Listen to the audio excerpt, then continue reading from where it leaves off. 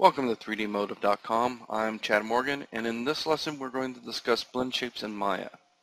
For those of you who have worked in other packages, they might also be known to you as morph targets.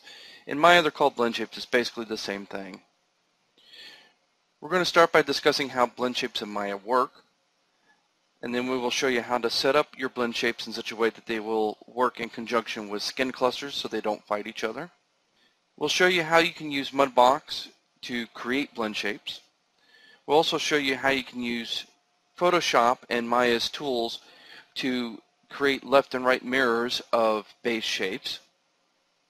We'll show you a trick on using wrap deformers to create a mirror shape, that is to say, create a right side version of a left side shape. We'll show you some of the updates to working with Blendshapes that are available in Maya 2016. And lastly, we will show you how to get Blendshapes exported and running in the Unreal Engine. So with that said, let's get started.